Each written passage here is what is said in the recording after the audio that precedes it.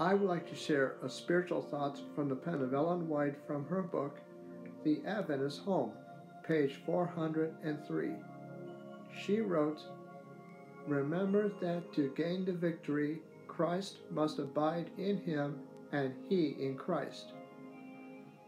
Hope this spiritual thought is a wonderful blessing for your soul, and if you like it, you can give it a thumbs up.